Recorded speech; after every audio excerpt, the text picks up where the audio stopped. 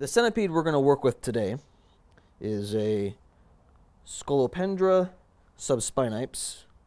Now, this is a large Asian species of centipede, generally called a Vietnamese red leg or sometimes a Malaysian cherry leg.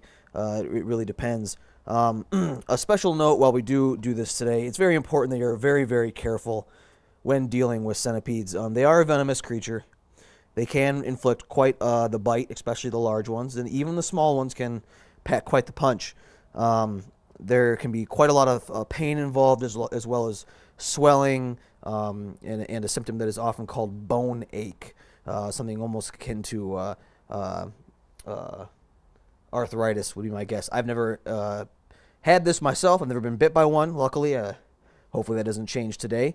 But I think it is important that you take very, very clear care, and you don't want to put yourself or anyone else in any particular danger. So make sure that you're very careful when dealing with your centipede, and we'll talk about some tools that you can use to help you do that for its safety and yours.